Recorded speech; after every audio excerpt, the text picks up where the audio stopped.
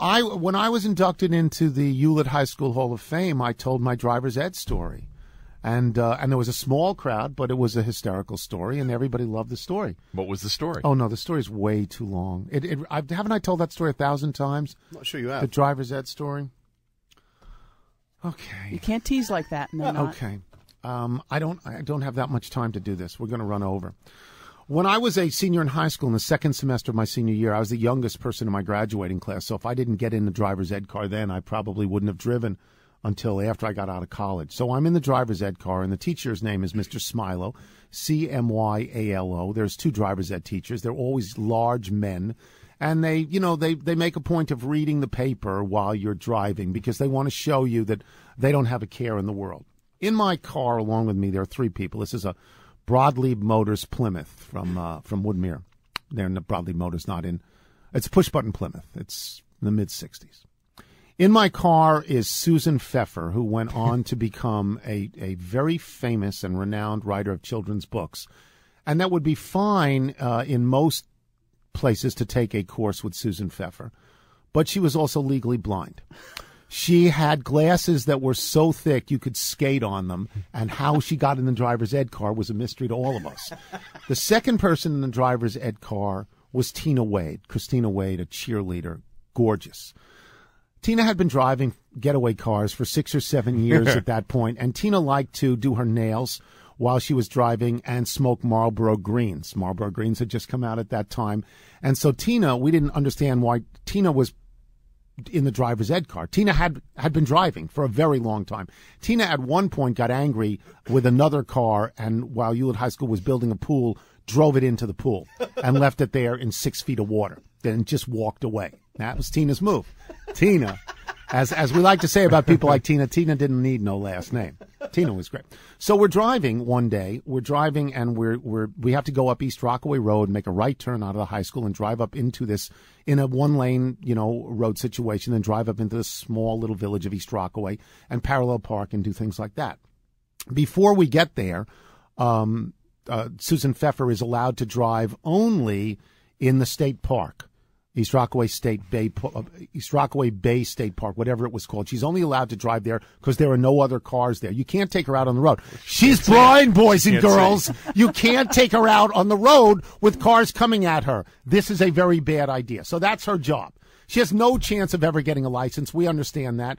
And Smilo sits there, and he for Susan Pfeffer, puts the newspaper down. He puts the newspaper down and pretends. Okay, so now he says to me, Tina, take it up to East Rockaway. And Tina says, really, I've got to do my nails.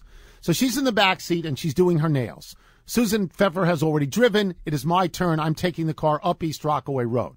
All right, I'm taking the car up East Rockaway Road. Tina's in the back seat, smoking cigarettes and doing her nails. Susan Pfeffer can't see, doesn't even know we're on the road. And Smilo's sitting in the front seat. Everything is fine. He says, do me a favor, parallel park here. And because I need to get out, I need to get a donut or whatever it is, or so on and so forth. I successfully parallel park. And he says, all right, you get out of the car, and Tina, you drive us home after I go get what I'm doing. I open the car door. A truck going 30 miles an hour plows into the car door, knocks the door off. There's no door. I'm looking to my left. There's no door. This causes some of us to shake, not Susan. Because she didn't see it. She didn't see it. Smilo puts the paper dog down. Saw it, though. She did not have a guide dog. Smilo, I'm really shortening this story. It's a really good story. Smilo puts the paper down and goes to looks in Tina in the back, and she says, "You got another one of those." Driver's ed car, boom. Goes the dynamite. It's a much longer story, but good. I've told it for time thank God purposes. you didn't get out simultaneously with the door opening. We might not be here today. We had to drive home without a door. Okay, there's no door. The door is tumbling down the road. So, luckily, I got a license. All right, what? Now I'm going to do windows? Great story. Yes, thank you for that. I don't think I've ever heard that story. I've told that story a million times. It's like the John Wooden story. I mean, I've told it a million times. Let me make this short on windows. Tina's still cute? I don't know, but boy, oh boy, was she a gorgeous girl. Tina Wade. Susan get LASIK? I don't know. I don't know what happened to any of them. I lost my hair and went on TV. I don't know about them. I like that story. Shared in a haiku for Tina. Those Marlboro greens, so hip it hurts nail polish. She needs but one name. Very, very good. Here comes Tony's mailbag. Gonna read some for all you folks. Might we be sponsored, Nigel? We are indeed, Mr. Tony, brought to you by Mervis Diamond Importers. Nobody pays retail anymore, so why should you? From Brendan Borzelli in Lebanon, New Jersey. Having never heard the driver's ed story before, I'm confused about the ending. Was it Junior driving John Wooden or John Wooden himself driving the truck that took off the door? Loyal podcaster from the West Coast, so I'm sure this won't be read on air until September after your vacation. I want to let you know your driver's ed story nearly cost me my life, or at least my dignity at the gym. I was on the treadmill while listening and nearly fell off laughing when he got to the part where the truck hit the door. After regaining my composure, I looked up to see those around me staring in horror as I stumbled, holding my sides, laughing out loud, trying not to fall on my tuchus. Thanks for keeping Susie me laughing. Pfeffer.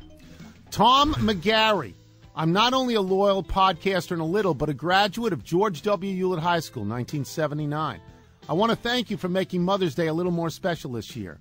While listening to the driver's ed story on Sunday, my ears perked up when you mentioned Tina Wade. I was sure Tina Wade grew up on my block in Gibson, the other side of the tracks in Hewlett.